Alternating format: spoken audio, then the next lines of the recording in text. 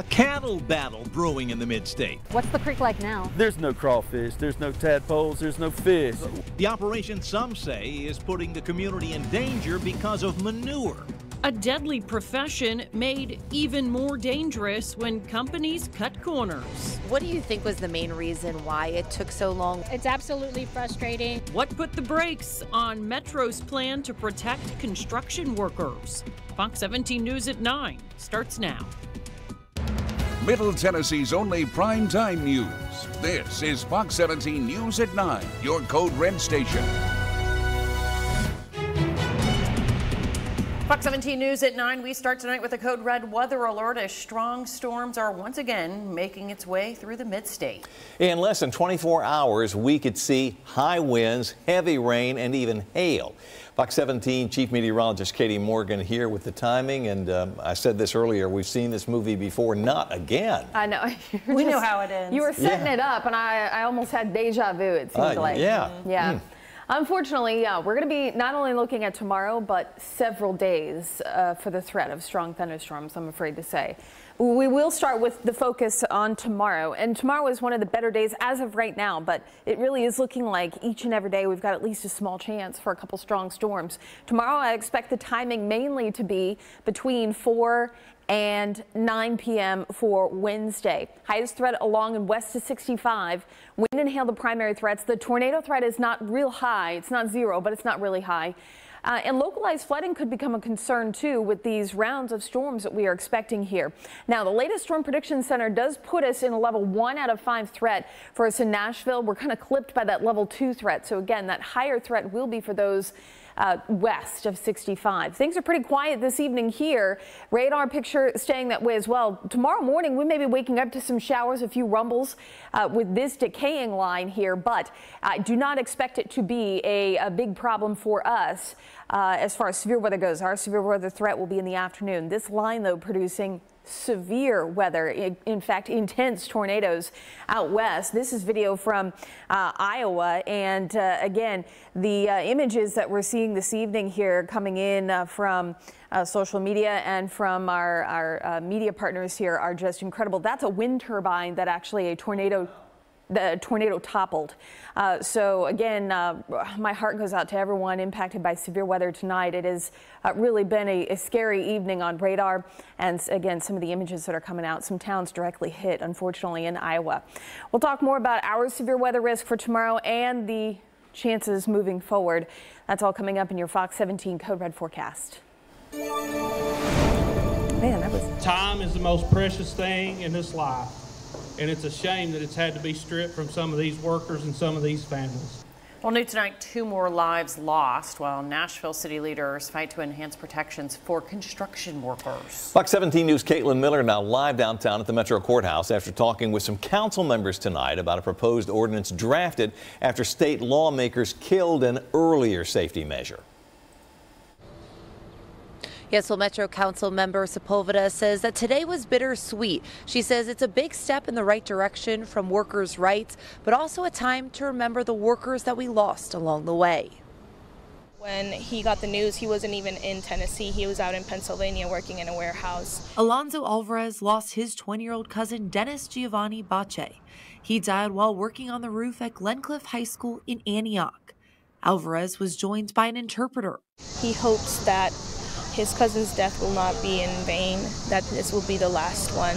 This happened last October, and in 2020, a 16-year-old named Gustavo Ramirez died working a summer job at a Nashville construction site. He sees how dangerous it is to work out here and how many injuries occur here, and that companies should really be responsible for their workers, for their injuries. Metro Council member Sandra Sepulveda is leading the charge for change with a new proposed city ordinance, Build It Right bill, that will create a uniform system to audit contracts across all departments, uphold workers' rights, and ensure compliance with equal business opportunity programs. Sepulveda says the fight to protect these workers has taken years because she explains previous legislation was overruled by the state. What do you think was the main reason why it took so long? Was it the state? And is it frustrating that it took so many years to get here? No, it's absolutely frustrating.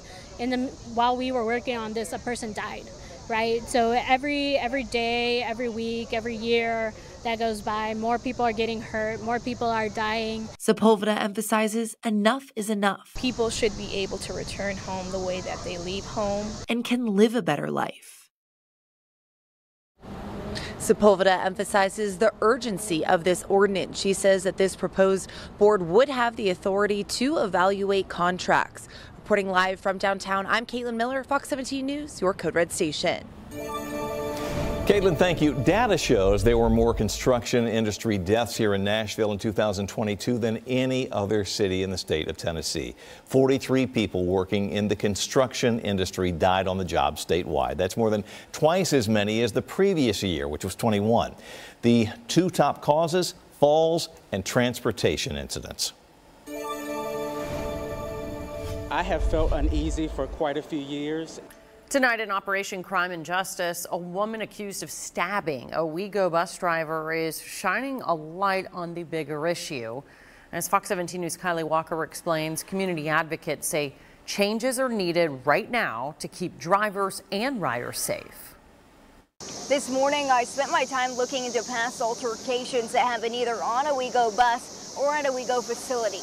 And although I found incidents dating back several years, two of those happened this past week alone. 30-year-old Derica Skively is now charged with attempted murder. This after Metro Police say she stabbed and threatened to kill a WeGo bus driver who asked her to sit down and be quiet. And just last week, a convicted felon was arrested after police say a teenager was shot on the steps of a WeGo building downtown. Many of the customers that use the services have disabilities. They have many different backgrounds, and this is a need for them. So we need our transit services to be safe and reliable, but unfortunately, over the last few years, that's not what's been happening. Darius Knight, a Nashville native, has been using public transportation for years, but it wasn't until 2016 that he started speaking out at MTA board meetings. I have seen many different things, many operators be assaulted physically, verbally, spat on. I have felt uneasy for quite a few years, and that was one of the reasons that pushed me to advocate, not only for the customer, but for my family who works at this agency. Knight says he feels his concerns have not been taken seriously for years now. I'm even struggling to get the CEO's secretary to even respond. If I want to send something to a board member, they don't even contact me back. I have recorded multiple times of me leaving voicemails and no response. We also tried speaking with MTA board members ourselves, but we were told they would not be available for comment. However, a WeGo representative says they're now working with a security consultant firm. The two will look at a variety of safety measures, including their current security staffing models, as well as recommendations for placement of emergency messaging systems and panic alarms.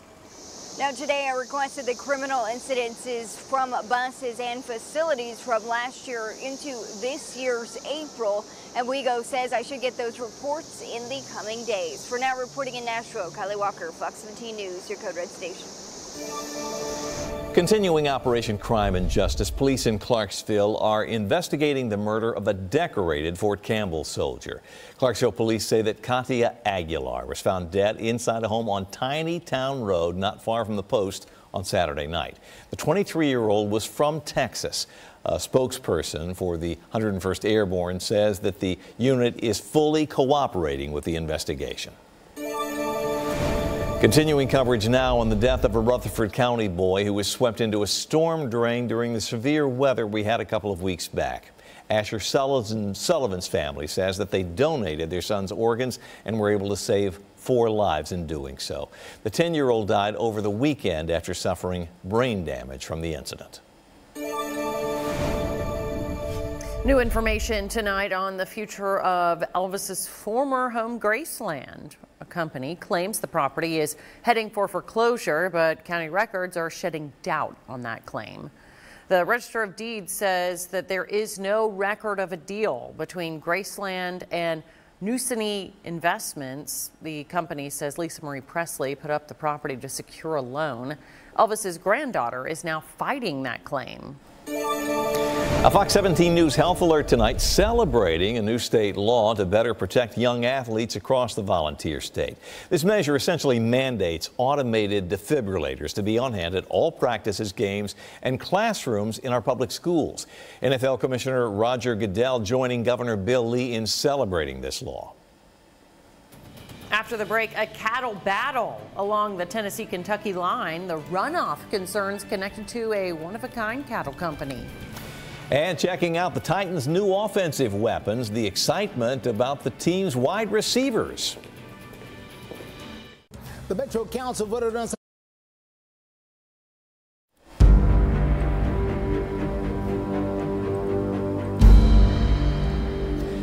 The controversy continues tonight over what could become the largest cattle operation in our state. We found a farmer in Clay County, a cattle farm that was feeding some 8,000 cattle at one time without a permit. Well, the state now suing the Browning Cattle Company over polluted waterways as the owner works to get licensed. But as Fox 17 News' Kelly Avelina shows us, some neighbors say their community is being trampled.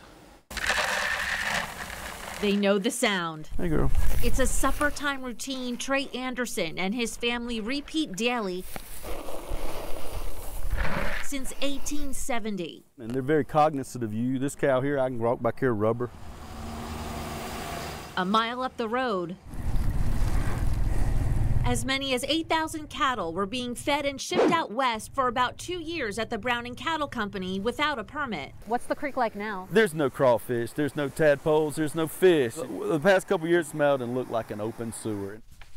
TDEC issuing owner 23-year-old Trace Browning 5 violations for issues like not having a permit and pollution found on the site with runoff impacting streams.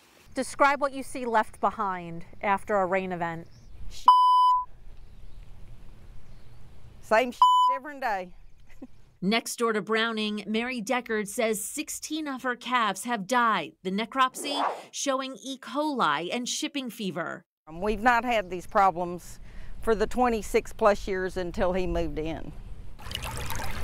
TDEC posting no swimming signs along Trace Creek in the county, finding dangerously high levels of E. coli. Just over a week after our visit, a park bordering the creek in TDEC's targeted section gets a $285,000 playground with state grant money and donations. The state attorney general's office slapping the Browning Cattle Company with a lawsuit last December, citing illegal discharges, illegal CAFO operations, and illegal land clearing. Right now, Browning has scaled back to less than 1,000 cattle after a court injunction until he gets his permit. But I can tell you his application is asking for about 9,000 head of cattle on his property. TDEC's most recent water samples from this past January show lower E. coli levels than last summer, but TDEC says still significantly above acceptable water quality standards established by the Tennessee Water Quality Control Act. Under the regulations, samples. Browning agricultural attorney Dave Moore disputes the pollution, particularly the impact of E. coli, whether it came from the Browning farm and how TDEC collected the samples. He says Browning has spent hundreds of thousands of dollars to install some of the most stringent barriers in the Southeast, like miles of fencing and buffers. The largest 48 acres of protective buffers in the state of Tennessee. Moore tells me that Browning is now stopping all cattle feeding operations until TDEC approves the permit. Browning has done everything that any government entity has asked for, and additionally, we have a consulting team that has some of the best and most advanced environmental consultants in the nation on these items. But TDEC has repeatedly sent the application back for revisions for months.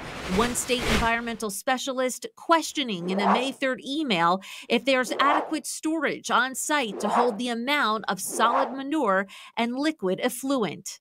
If TDEC would approve our plan and allow us to put those basins in, then that's the fix. But this is Tennessee and this is hill country, and the topography here does not allow for that type of operation. About 24 supporters and family members of Browning met us when we interviewed those opposed to the operation. They say his farm provides a substantial boost for their local economy. Well, it puts the bread on the table of all our local workers. I asked state officials if a permit can be denied based on community outcry or that Browning had operated without a permit. A TDEC representative replying, permitting decisions are based on whether an application complies with applicable technical requirements. Our farm lifestyle and our way of life is under siege here with this cattle operation and has been for 2 years. Before any permits are granted, there has to be a public hearing, and I can tell you many of the residents we heard from today will be making their voices heard there. I can also tell you that some of the neighbors who are opposed to this cattle operation tell me they are considering taking their own legal action. In Clay County, I'm Kelly Avellino for Fox 17 News, your Code Red station.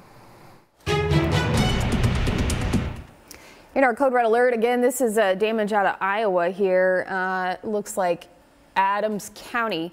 Again, these are all images from this afternoon where devastating tornadoes have moved through, some very violent tornadoes, and some of the most incredible images I've ever seen. So again, heart going out to a lot of folks there in Iowa especially, and it continues in fact this evening. The line now most severe in Wisconsin, so it's pushed into the Great Lakes, and you can see sort of a trailing line of showers and storms moving through Arkansas and into Missouri. This line, broken line, will actually reach us by tomorrow morning. Now, I don't expect severe weather for tomorrow morning. We do have a small threat for severe storms in the afternoon and the evening, though. And this is what our outlook looks like for tomorrow. So level 1 threat here in Nashville. Most of these storms will be at their strongest in our western counties and then will decay or weaken once they move into Nashville. We've got a couple rounds of thunderstorms here on the way, multiple rounds in fact. And each day will at least see a small chance for severe storms. So medium threat tomorrow, mainly again west to 65. Low threat for Thursday, Friday, and Saturday. And then Sunday into Monday, we'll have another chance for strong to severe thunderstorms. Already looking at some signals that indicate the potential for severe storms, so giving that a medium chance right now. Temperatures for tomorrow will be in the 80s. We will see showers in the morning, as I mentioned, and then again in the evening. The afternoon round will be what we're looking for severe weather. So here's that first line here that'll be marching in for tomorrow morning. Rumbles of thunder, some heavy pockets of rain around. We'll likely see a break late morning into the first part of the afternoon, but notice as we head later in the day here, you can see this line starting to develop. This will bring us a chance for showers and storms. Again, a few gusts of wind as high as 60 miles per hour for folks mainly in Clarksville, Hopkinsville, Dickson, Linden maybe, and possibly looking at a couple strong storms as far east as Nashville and Murfreesboro. But as that line continues to push through here into the evening hours, we're going to start to lose some of the energy, and that will keep the showers and rumbles of thunder going, but the severe weather threat will be coming to an end. The good news is overnight into early Thursday, we're looking at mainly dry conditions for the overnight time period, but by about 4 or 5 a.m. we're looking at another round of showers moving in for Thursday. These again looking non-severe for Thursday morning, but we get into the afternoon and the potential for more showers and storms where a few could be on the strong side will be possible. We'll take a look at that threat, and we'll have a look at our threat going into the holiday weekend. That coming up in your Fox 17 Code Red forecast. Also ahead, back on the playing field, our first look at the Titans' newest weapons on offense.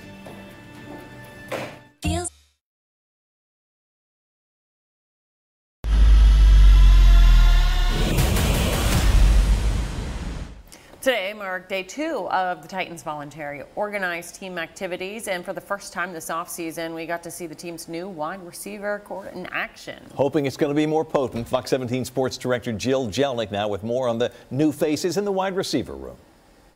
Titans head coach Brian Callahan making a flurry of moves this offseason to help improve the roster, and one of those areas was the Titans wide receiver room. Titans signing both Tyler Boyd and Kelvin Ridley this offseason, adding 2 more veterans on top of the presence of DeAndre Hopkins. Now, Hopkins, Boyd, and also Ridley were all at OTAs this week, giving quarterback Will Levis plenty of options to throw to, which Coach Callahan says is a really great problem to have. It should afford a lot of opportunities. A lot less double coverage, a lot less cloud.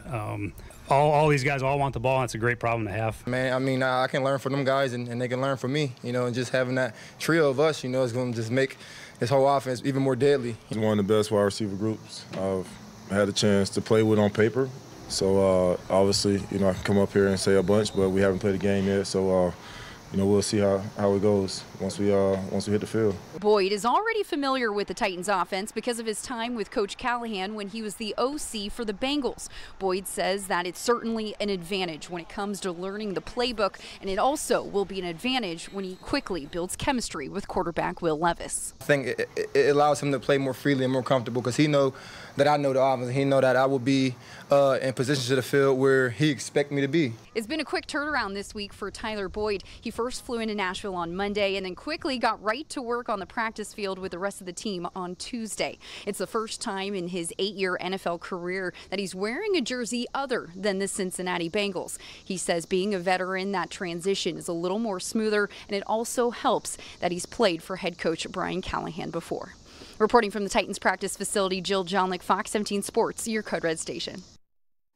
The Preds with a shocking move at the start of the offseason, trading away defenseman Ryan McDonough today to the Tampa Bay Lightning in exchange for him and a 4th-round pick. The Preds will receive a 2nd-round pick in 2025 and a 7th-round pick in 24. General Manager Barry Trotz said that McDonough had asked to try to get back to Tampa, his choice, and Trotz followed through on that request. Just ahead, helping those in need 1 foot at a time. The difference a new pair of shoes can make for a child. And the soundtrack of the summer. How much longer the cicadas will be sticking around. Sure. In your community tonight, a partnership paying dividends for children whose families locally are experiencing homelessness. The numbers in Nashville alone are staggering. But tonight, thanks to Metro Schools and Souls for Souls, another group of homeless children now has shoes for the summer. Oh, you can fit that, Jamal. That's nice. Doris Munger and her daughters shopping for essentials. It's not a department store, but it kind of looks like one. This store is part of Metro Schools' Homeless Education Resource Office, providing clothing, shoes, and more to families who need a helping hand. Perfect. We have gotten clothes, hygiene products. We've also gotten toys, books for the children, shoes, food. It doesn't solve the housing issue, but it helps families know and helps students know that they're cared for and they're loved and that we're here to support them in the ways that we can. Picking out a new pair of shoes can give a child a lot of confidence. That's where Souls for Souls comes in. She goes for anything that sparkles. It's an international nonprofit headquartered here. Its For Every Kids program has donated shoes to almost 5,000 students across the state this school year.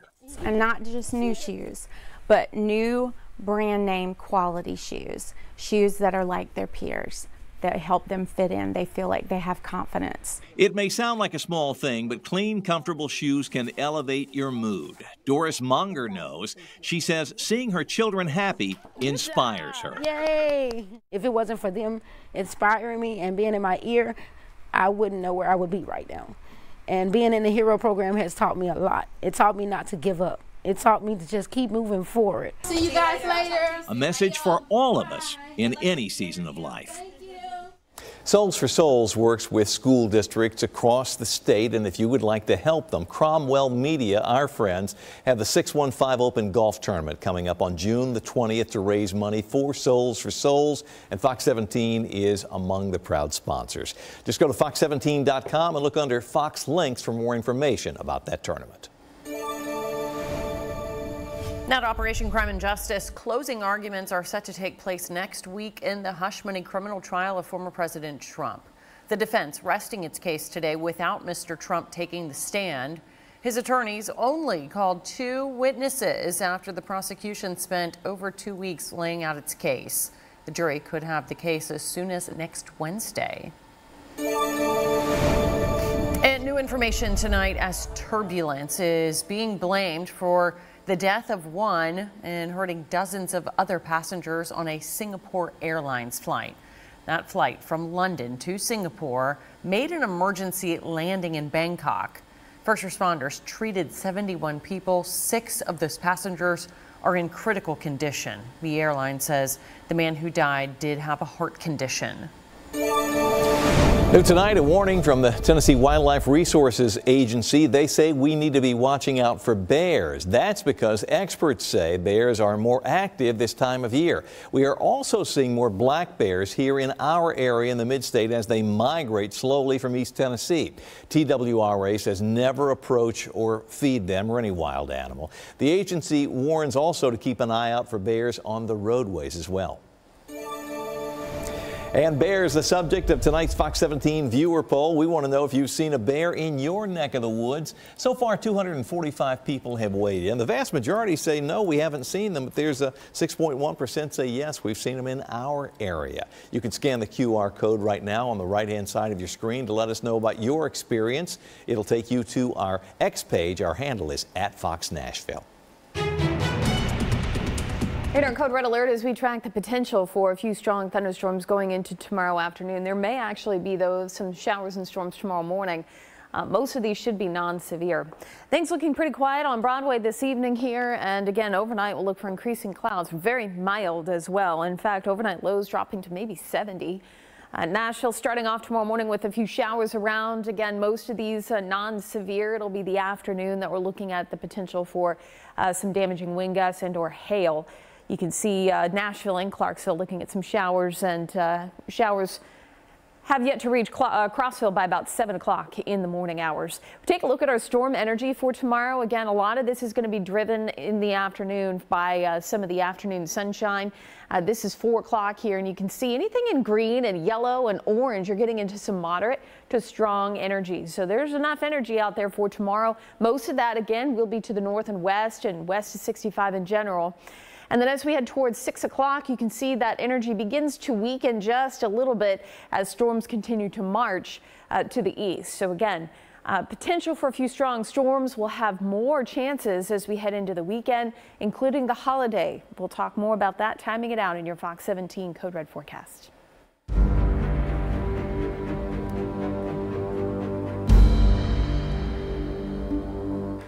Fox 17 News investigates the family of a special education student that says their daughter was not getting the right treatment at school.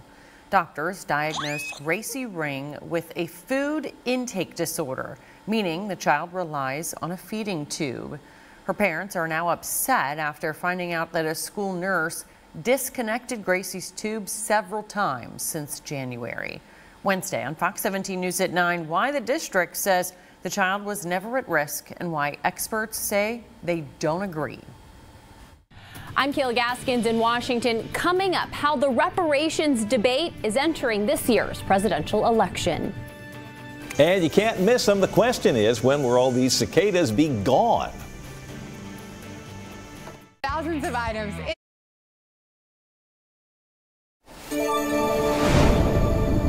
Well, new tonight, the conversation about slave reparations is entering the race for the White House. Fox 17 News' Kayla Gaskins now with more on this growing debate.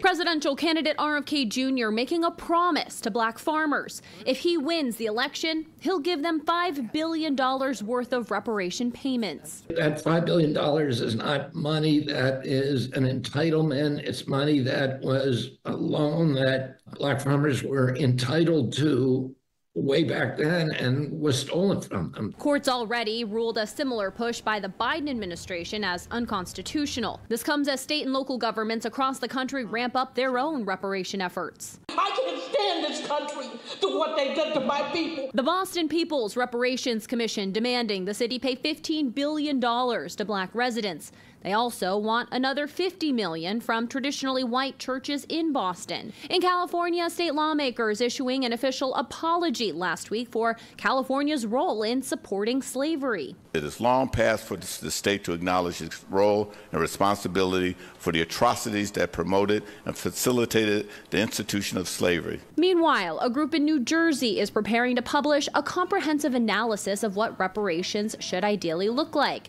That publication expected on Juneteenth.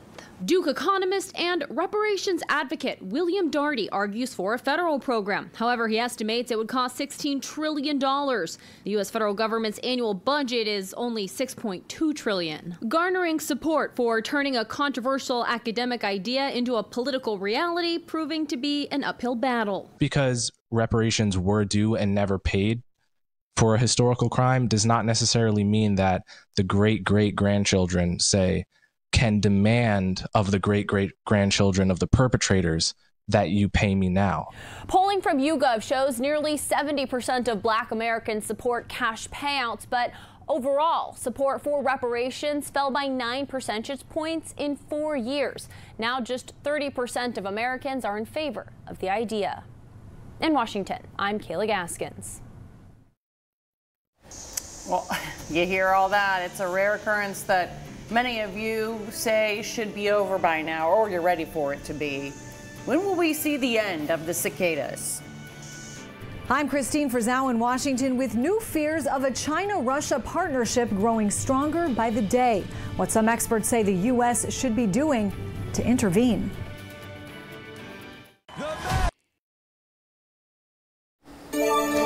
Continuing coverage now on the growing threats from China and Russia. International experts warn that these countries are becoming more aligned, coming together. Fox 17 News' Christine Frizzau explains what that could mean for the U.S.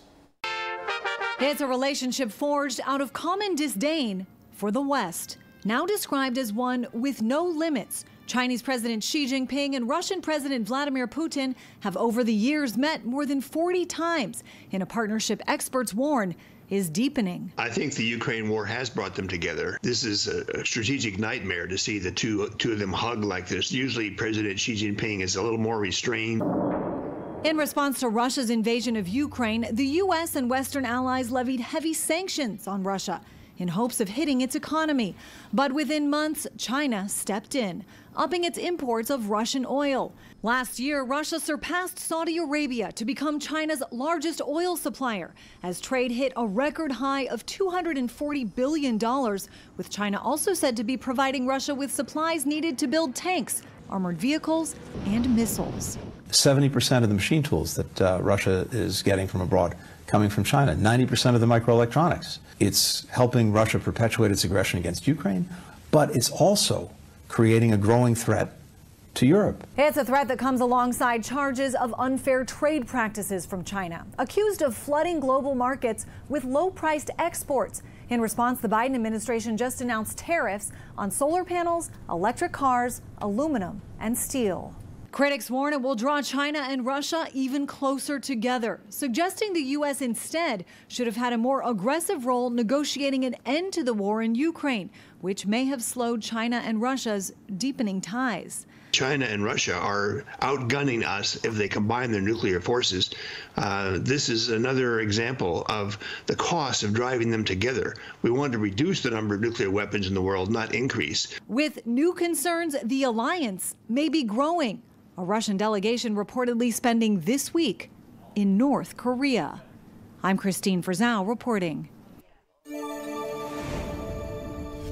Continuing coverage tonight on something that's turned into quite a talker these past few weeks, the cicadas, and that noise unmistakable. Joining us now to talk about the cicadas is Dr. Madula Gurish from the Department of Entomology at the University of Tennessee. Thank you for being here.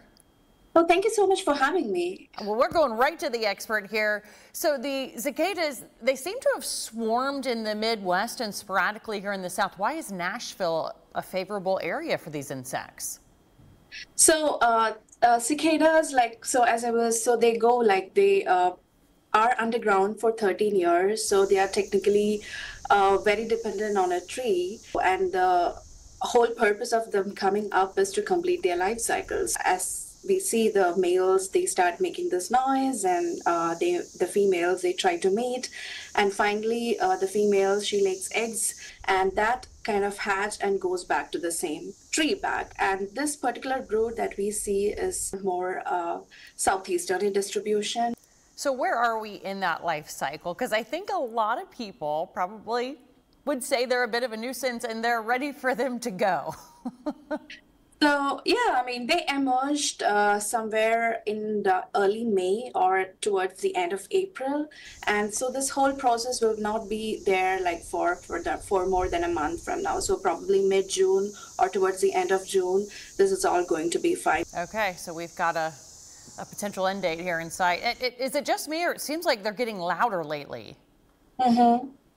So I mean, that depends on, like, as I was mentioning before, they are coming like a swarm, and it's like depends on how many you got in your yard or where the emergence is happening. Also, when it is a very warm and sunny day, you can hear them well with, yeah.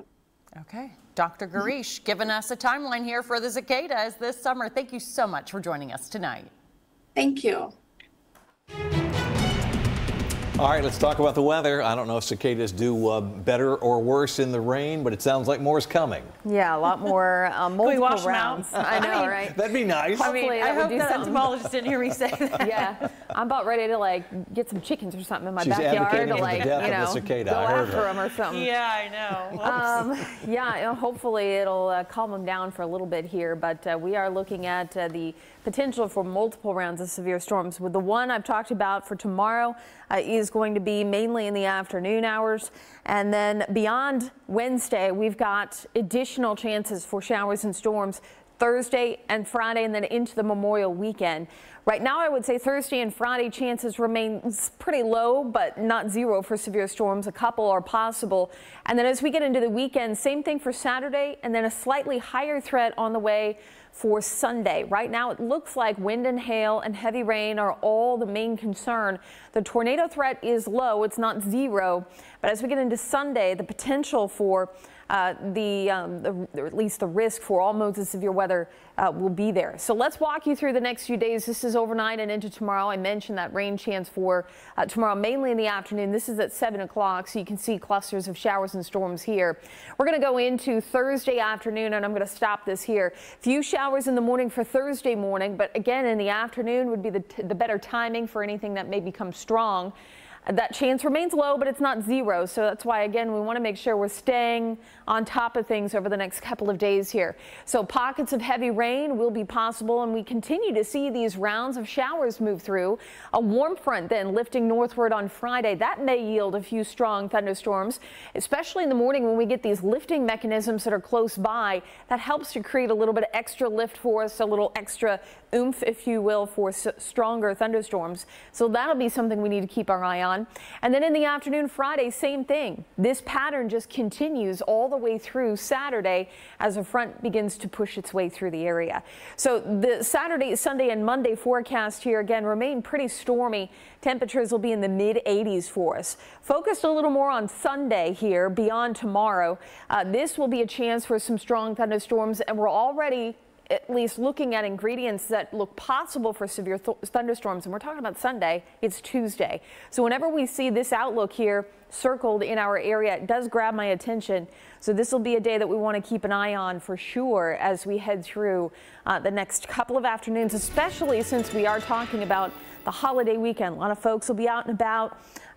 Maybe on the lake, taking the boat out for the first time. So again, just make sure that you are staying aware and you have those ways to stay alert throughout the weekend. Thanks, Katie. Preparing the habitat. The change is underway at the Nashville Zoo. And cash won't do it. We'll tell you what it takes to get treats out of this underwater vending machine. Your total.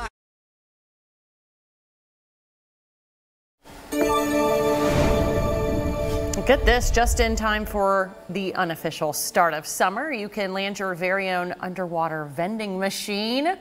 The candy brand Airheads, they have really done it, coming up with a behind the invention, and it gets you to perform.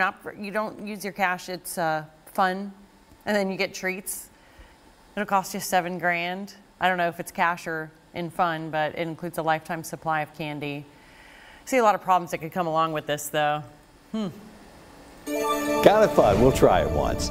All right, a Fox 17 Health Alert now. A warning for people who suffer from nightmares. Experts say these bad dreams can actually be a sign of an autoimmune disease. A bigger warning sign, they say, what's known as daymares, which are essentially mild walking hallucinations.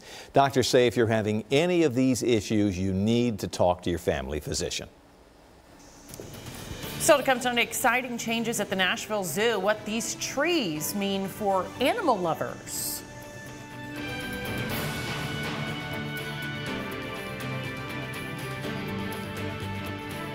Get up to 20 Boy locations.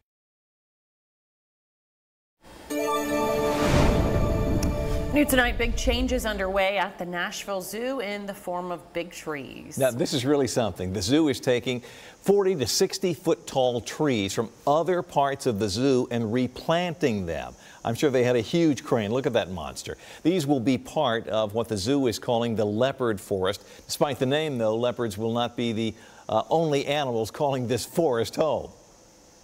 There's going to be 5 different types of animals that are in leopard forest. Amur leopards. And then we got a couple of primate species. We have Debrazis monkeys and Colobus monkeys. One of those will go into this exhibit that you see behind me. Then we also have Klipspringer, which is like a small gazelle that lives on the rocks. Hey, just like the jungle, right? This exhibit will open sometime in the fall. Keep you posted. This is Fox 17 News at 10, your Code Red station.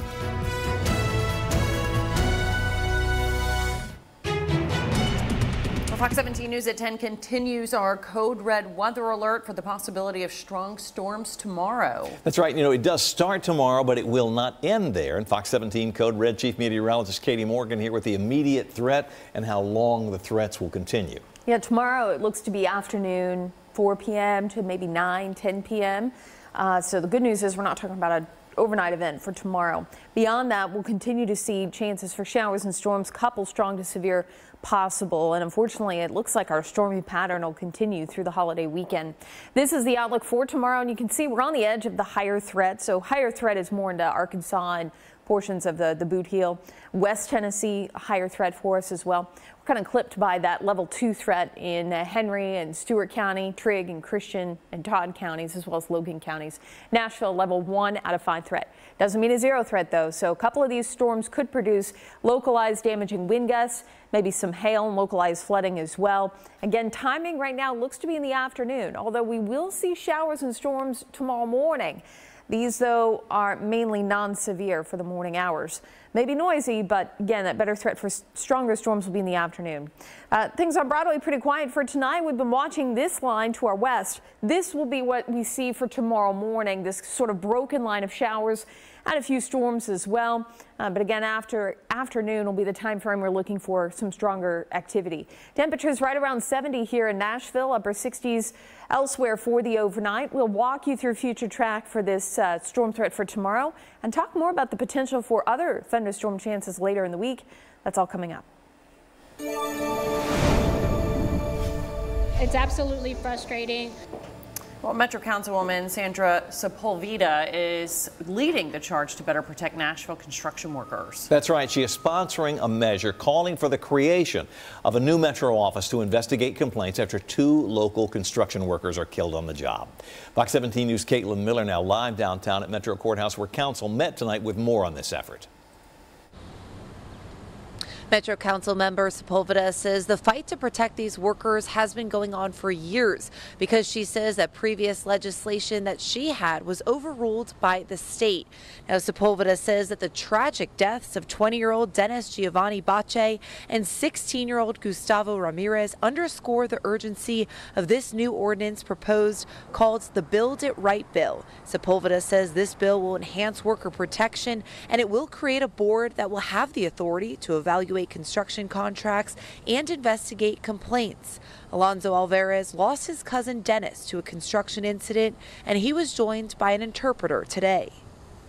He sees how dangerous it is to work out here and how many injuries occur here, and that companies should really be responsible for their workers, for their injuries. Sepulveda emphasizes enough is enough, and she says with all the cranes and construction projects going on in Nashville, this needs to happen very soon to protect our workers. Reporting live from downtown, I'm Caitlin Miller, Fox 17 News, your Code Red station. I have seen many different things, many operators be assaulted physically, verbally, spat on. In Operation Crime and Justice, transit advocates want a safer community after police say a WeGo bus driver was stabbed by a passenger this week. This all comes less than a week after a convicted felon was accused of shooting a teenager on the steps of a WeGo building downtown. Nashville native Darius Knight, who rides the bus and has family who works for WeGo, says transportation leaders need to take this seriously. He says years of complaints have fallen on deaf ears. Many of the customers that use the services have disabilities, they have many different backgrounds, and this is a need for them. So we need our transit services to be safe and reliable, but unfortunately, over the last few years, that's not what's been happening. WeGo says the agency is currently working with a security consultant firm. The two will look at a variety of safety measures, including their current security staffing models, as well as recommendations for placement of emergency messaging systems and panic alarms. New tonight, Metro Council members are standing with members of the Metro School Board and the district's decision not to allow teachers or staff to carry guns on campus. Fox 17 News' Peyton Hughes now with more on both sides of this issue. This comes after Governor Bill Lee signed a bill into law giving districts the okay to allow teachers and staff to carry if they choose. Gloria Mays used to be a teacher. Now she works for Defense Systems, which focuses on active shooter training. Mays believes this leaves Metro schools in a vulnerable position. It's really unfortunate. To me, it seems a little irresponsible. Mays says the first thing that comes to mind is the Marjorie Stoneman Douglas High School shooting in Parkland, Florida. She says an SRO was present that day. And he made it to the exterior of the building within 1 minute and 50 seconds of the attack starting and chose not to go inside. But 2 teachers did choose to go inside, 2 unarmed teachers. And, they unfortunately both died that day. Mays wonders if those 2 teachers were armed, would that have led to a different ending? Metro Council member Antoinette Lee is the lead sponsor on the resolution, backing MNPS's decision, saying it's bad policy. We listened to our citizens, and we listened to our parents, and we listened to our staff members. This law says that someone will have a gun. Of course, they'll have to go through training, but we won't even know who it is. And so parents are up in air about how it's being done. Under the state law, the director of schools and police will know who is carrying on campus, and each staff member must finish 40 hours of training and a mental evaluation. Mays says the law is better than nothing. To just write it off from the start, if you're not even going to consider it, is, like I said, I think that's why it's dangerous, because it's leaving such an open vulnerability at these schools. Councilwoman Lee says it's a sad time of the world we live in, but this law is wrong for Nashville. I don't want us to use this as a Band-Aid and think this is over, because this is not.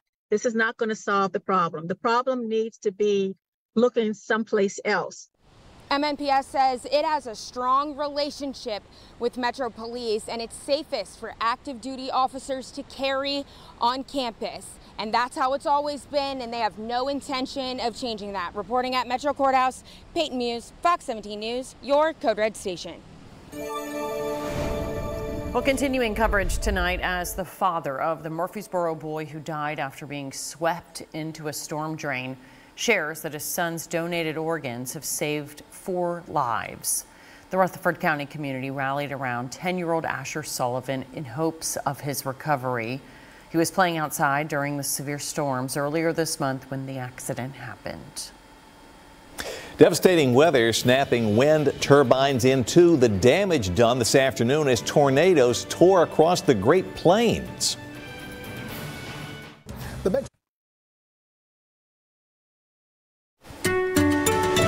Some wicked weather today as powerful tornadoes roll through the parts of southwest Iowa. Take a look. This is video of a storm chaser in Adams County, Iowa. You can see the tornado right there in the middle.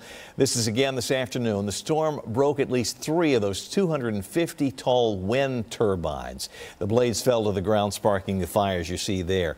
Heavy storms accompanied these tornadoes. The National Weather Service has confirmed 2 tornadoes so far.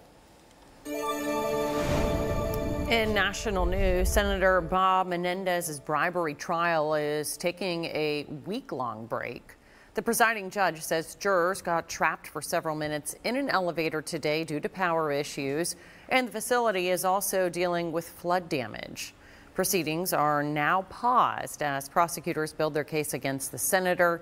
Among witnesses was a former State Department worker who prosecutors say was there at the time Menendez used his power for favors. I'm Jeff Harris in Washington. Don't hit pay before double checking your total. We explain the hidden fees that could be added to your bill coming up. And coming up, we'll talk more about our storm threat going into tomorrow and threats beyond Wednesday. Liberty Mutual. 17.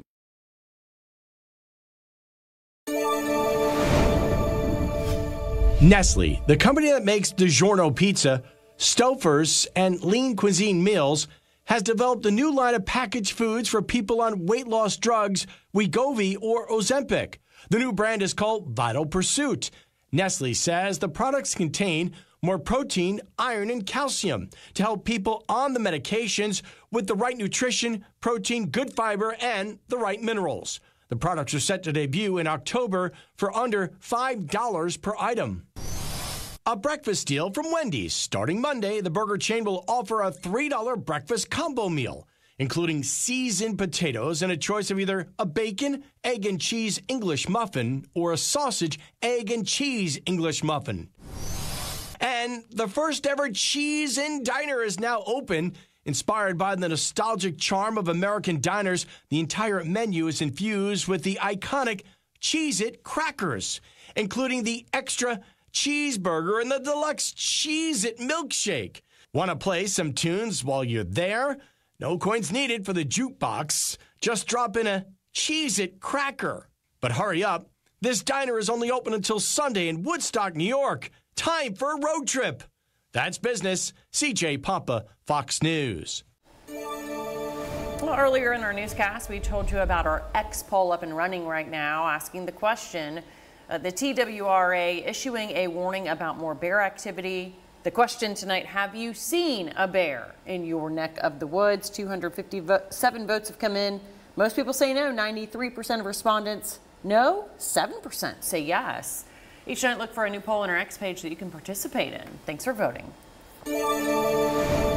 Covering the economy tonight, shoppers beware. The next time you're out, you may want to double check the total price before swiping your card. Fox 17 News' Jeff Harris reveals the hidden fees that you could absolutely miss if you don't know what you're looking for. They're becoming a lot more common in a lot more places. Restaurants, clothing stores, even online buying concert tickets. Hidden fees are being tacked onto your bill, and the worst part is you might not even see it coming. It's like a bait and switch. They get you in the door, and then they figure, well, you're already here. You're not going to leave. Bruce Winder is a retail analyst who regularly tracks hidden fees. He tells us companies in many different industries are now using a strategy called decoupling to try and hit lower price points. Instead of adding all the costs of doing business into one lump sum and then adding your profit onto it and charging a retail price, what these companies are trying to do is sort of take it piece by piece. So to consumers, the price looks low, but once those convenience fees, design fees, or even service fees get added, that price shoots up.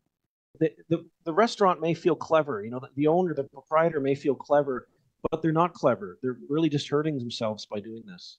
Now, to avoid paying those hidden fees, Dinesh Shah, a marketing professor at Georgia State, says make sure you take a good look at the price breakdown before hitting pay and don't let the lowest price fool you. Go all the way, until the final purchase button, shows up to really find out what indeed is going to be the price that they would be paying. Now, those hidden fees are really nothing new. The White House estimates that Americans spend more than $65 billion on fees each and every year. I'm Jeff Harris reporting from Washington. In our Code Red Alert, tracking the potential for strong storms going into Wednesday. Now, main threat is going to be west of us out into Arkansas and the Boot Heel, Missouri. But we're kind of on the tail end of it, and it is possible to see a couple strong storms for the afternoon, especially west of I-65. We'll zoom in, and you can see Nashville's included in that level 1 threat. It does get a little higher as we head towards Clarksville, Hopkinsville, and Paris. So generally, I expect the line to weaken as it moves through, but it may take a little time to do so and may end up bringing a few of those strong thunderstorms, again, mainly west of 65. So a medium threat for tomorrow, generally a low threat for Thursday, Friday, and Saturday. I do think we'll have the potential for a few strong thunderstorms each day. The threat's just a little lower for Thursday, Friday, and Saturday. Then we get into Sunday and Monday, and it's looking like the potential for more severe weather is possible for us. And we're already looking at Sunday and Monday, and it's only Tuesday. So it's going to be a busy week for sure. Temperatures here in the 80s for tomorrow. We will see some showers in the morning hours, but the better threat for strong thunderstorms will come later in the day. So we do have a line coming in. This will be from the line that brought a ton of severe weather to parts of Missouri and Iowa this afternoon. But we will not see severe storms for the morning. Maybe noisy and producing some heavy rain, but likely looking at the better threat to be in the afternoon for us here. Mostly cloudy skies late morning. We get into the later part of the day and you can see showers setting up to our north, and then eventually you can see that line starting to spill in from the northwest. That would be the timing between about 4 and I'd say 7 o'clock where we have the highest threat for severe weather. Then as we get towards 8, 9, 10 o'clock, we have a lower threat for severe weather. And then as we head into 8 to midnight, almost no chance for severe weather, but we'll still see showers and storms around as we pass through Murfreesboro to Cookeville and Crossville. Some locally heavy rain again possible as well. Thursday morning, more showers and storms coming in. These mainly non-severe, but again may offer some heavy rain. And we continue to see these rounds of thunderstorms, one round after another. Heavy rain may lead to localized flooding the more we see these storms around again over the course of the next several days. This is 10 a.m. and then notice as we get into the afternoon, we'll get a little more energy from the afternoon sunshine. May pop up a few strong thunderstorms for us that should last into the early evening. This is 4 p.m. and then notice as we head towards 7 and eventually 10, 11 p.m. a few more pockets of rain possible for us. Into Friday morning, we will start the morning off with a few showers and we'll once again look for the potential for a few strong thunderstorms here.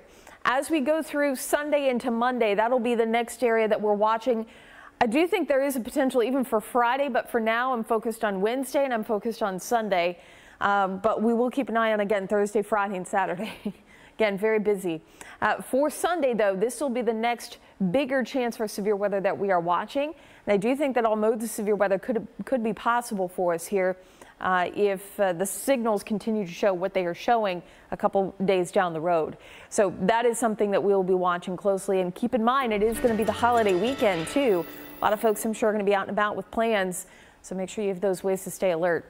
Temperatures will stay in the mid-80s for the next several days. We can see a very busy, very stormy pattern ahead. Weather Window, presented by the National Weather Desk. Severe storms in Nebraska yesterday brought plenty of lightning as well as hail. The threat for severe weather today stretches from Texas to the Great Lakes. After some storms this morning near Kalamazoo, this rainbow graced the skies. And several security cameras caught this fireball, or very bright meteor, streaking across the Montana sky last night. Listen to Off the Radar, new episodes every Tuesday. Find it wherever you get your podcasts. Just ahead, back to work for the Titans. Our first look at the team's newest offensive weapons. Did they take?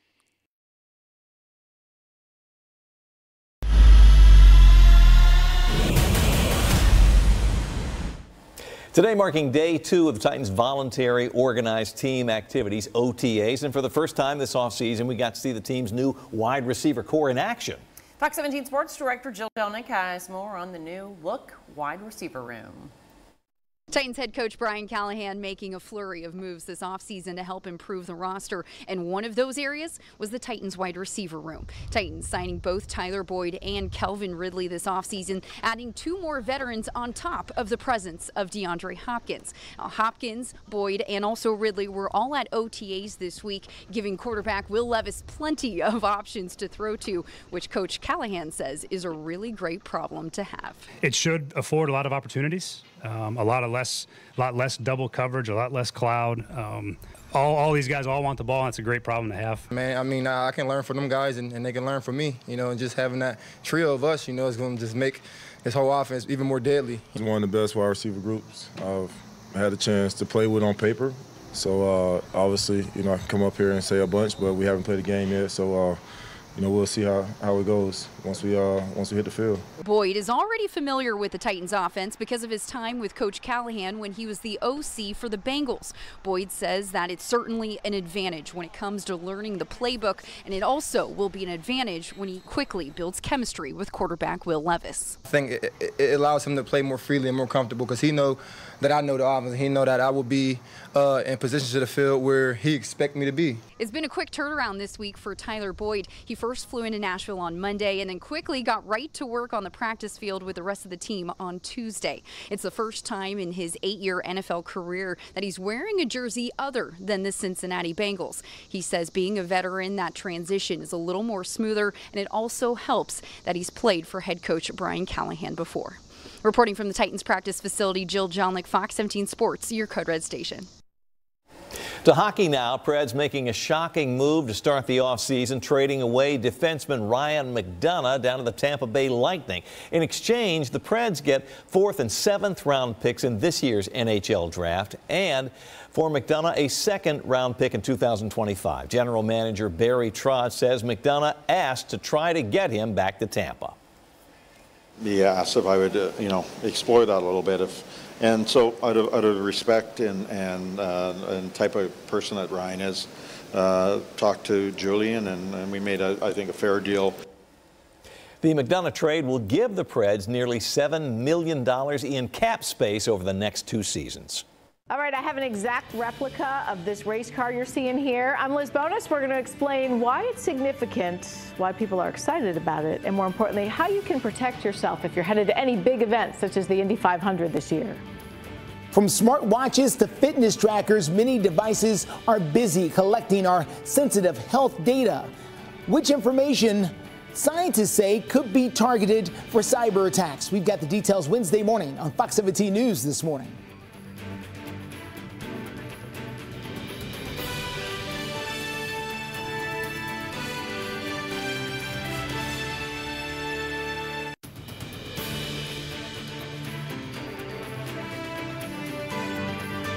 Venus. In your health news, Memorial Day weekend kicks off a lot of summer events, including the Indy 500. That's right, the big one. Fox 17 medical reporter Liz Bonus tonight to show us some ways that fans can stay safe in the stands. Hey everybody, this is a race car. I have a little replica of it here. We got to check it out in one of the only home museums I've ever seen for the Indy 500. But it does remind us we're heading into the summer event season, and event medicine specialists say safety for all of us needs to be top of mind. We call it the Rust Racing Museum.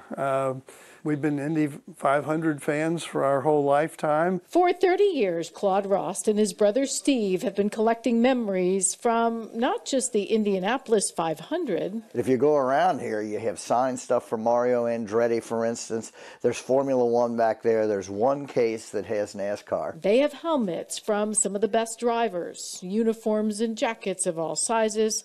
And the car they let me climb in, it's Buddy Lazier's race car from 1994. It did not qualify for the race, but it was the Budweiser car the year before. By the time Buddy Lazier did win the race 2 years later, he won the race with a broken back. The Indy track has a state-of-the-art hospital for any injured racers. The Rost brothers remember them all. James Hinchcliffe was in a terrible wreck, and a piece of his car went through his leg and he was bleeding out. It's probably the best setup for saving injured drivers. Joseph Newgarden grabbing the lead. But what you may not realize is that fans are at risk for injuries too at just about any event. Dave Stickle knows that. He's the manager of event medicine for Ohio's Tri-Health. We take care of the spectators, the athletes at major sporting events. And at those events, his team sees an awful lot of fan injuries that could be prevented. Biggest thing really, especially during the summer months, is dehydration. Stickle says from overuse of alcohol to summer sun, overheating is common. So are broken bones from trips and falls, along with heart events. You just never know. It could happen at any event. He says your best bet is to know where the AEDs are at any event center and to stay hydrated. And as Claude and Steve know from so many races, you gotta pace yourself. This collection obviously has been decades in the making, complete with all these little replicas. They make us feel part of that passion when you talk to those guys, don't they? With your health news, I'm Liz Bonus reporting. We're bumpy right ahead of us. Yeah, it's looking like a couple days that we're going to be dealing with strong to severe thunderstorms. We'll focus on tomorrow first. Best threat is going to be along and west of 65 in the afternoon hours. So we'll likely be tracking this for part of the 5:30. And we'll continue to see showers and storms into the weekend and into the holiday weekend, I should say. Sunday right now looking like the better day for severe storms.